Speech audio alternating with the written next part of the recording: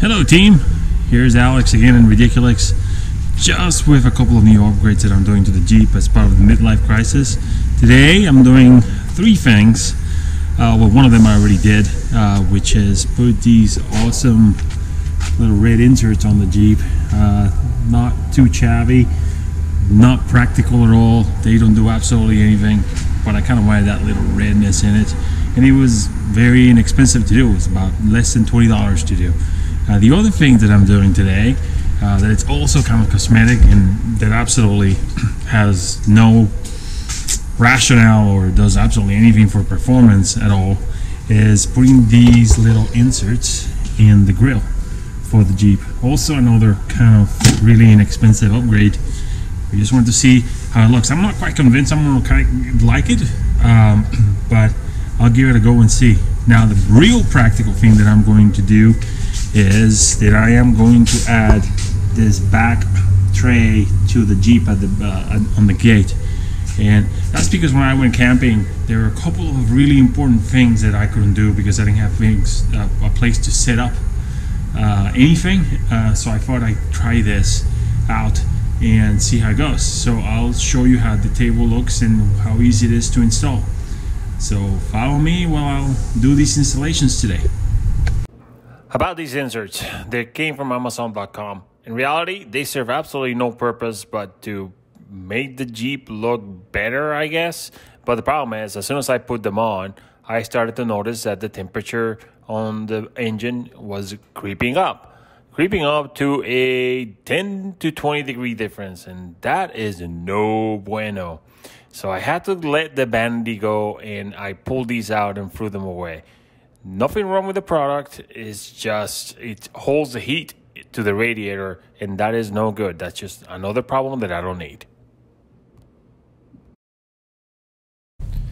Now it's time to install the tray table on the back gate. I have no idea why I'm walking around with a level. The Jeep's not level. Nothing about this is level. I didn't use this thing at all, but okay. The tray itself is not too bad, and now that I've had it for over a month, I can actually attest that it's actually not bad quality at all. It's serving its purpose very, very well. The issue that I had was that I bought a really nice rivet tool, but I didn't quite take the time to understand how it worked beforehand, and I made a mistake that took me a long time to fix.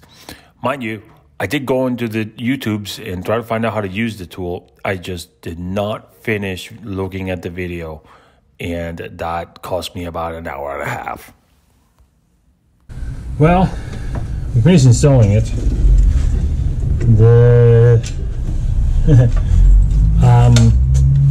Yeah, the rivet gun was probably easy to use once I found out how to use it. Unfortunately, I kind of screwed one of the rivets, and one of the bolts is a little bit loose. Just typical crap that happens to me. I don't know about the table. You know, I chose that table because it was inexpensive, and now I'm starting to see why it was inexpensive. It's a little flimsy. It will do. It will for what I need it to do. But it's not as sturdy as I thought it was going to be, and I was planning to I might do some things to make it rattle less, but I was planning to put my first aid kit back there, and now I don't know if I'm going to be able to do that or not. But we'll see. Give me a couple of more minutes and see if I can adjust some things and make it work. I was totally able to put the first aid kit. Actually, I bought a new one that was actually thicker than the one that I'm showing on this video, and other things up there. The table is actually working great. It's a great table. I take it back. I'm an idiot. I got mad because I didn't follow instructions, and I just jumped into installing it, and then I made some comments that I should have taken back. It's a great table. It worked out great. That's all I have to say about that. Well, I finished it. It's installed. It's working. I put the pouches that I wanted to back here. As you can see, I'm going to put my first aid kit in another pouch with emergency stuff in there. But you know, the real reason that we wanted is to have this table feature in here so that we can have things like Coke Zero, rum,